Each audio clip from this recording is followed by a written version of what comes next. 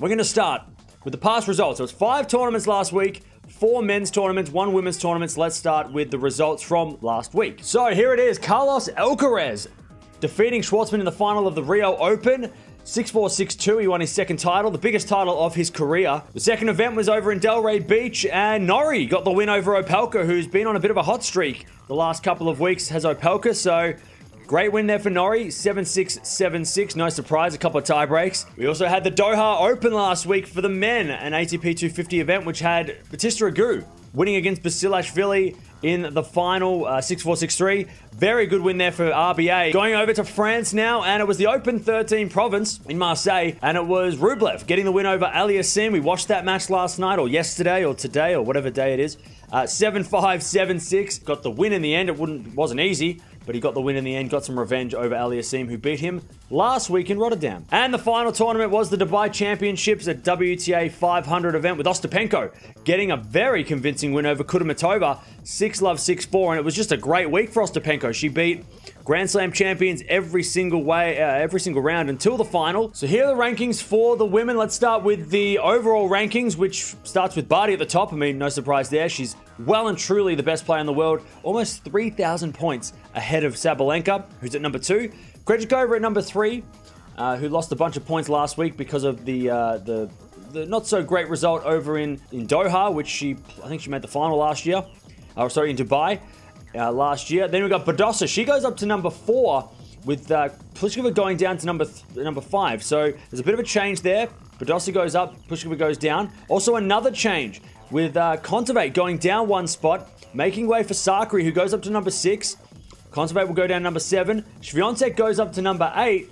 And Muguruza goes down 2 spots to number 9. Now that's because Muguruza failed to defend the points that she'd won last year at this time. So Muguruza has lost a lot of points over the last couple of months because of the Australian Open from 2020, because of the tournaments that she won this time last year. So Muguruza has gone from 3 to 9 in the space of about a month. So that's not great for Muguruza, but I guess the upside is that she doesn't have many points to lose over the next couple of months. So it's only upside from her. And then we've got Jabeur at number 10, rounding out the top 10 for this week. Over to the race to the finals. A couple of changes here because of the results last week. Barty stays at number 1 with Collins at number 2. Keys at number 3. Swiatek at number 4. Krejcikova at number 5. But Ostapenko, she has rocketed into the finals race or contention at number 6. 13 spots higher than last week thanks to that final. Making that final and winning that tournament in Dubai. She's had a couple of good weeks. She also made a semi-final in Russia the week before. So she goes up to number 6, pushes down Kontaveit to number 7. Badosa goes down to number 8.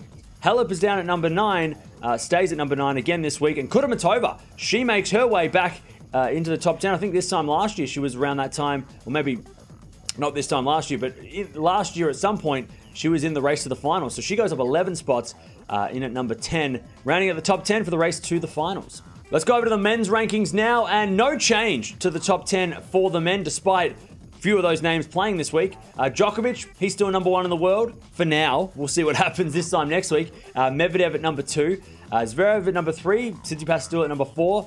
Rafa at number 5. And there could be a change next week if Rafa and Tsitsipas, battle it out for that number 4 spot. Berrettini, he stays at number 6. Then you've got Rublev at number 7, despite winning a title last week. He doesn't go up the ranks. Ruud, he's at number 8.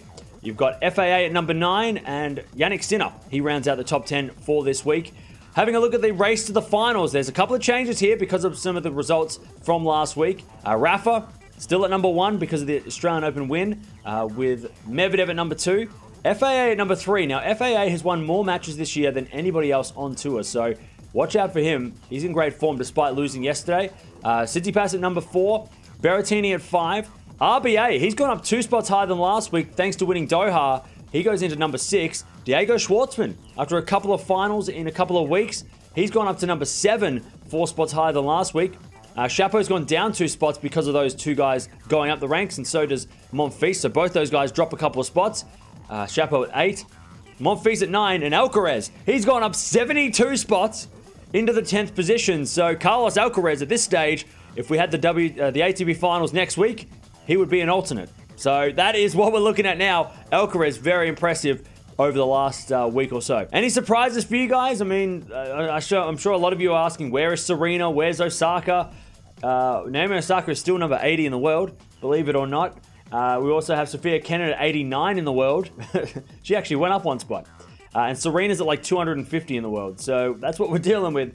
A lot of these champions are going to have to get wild cards to play these events. 241 Serena is.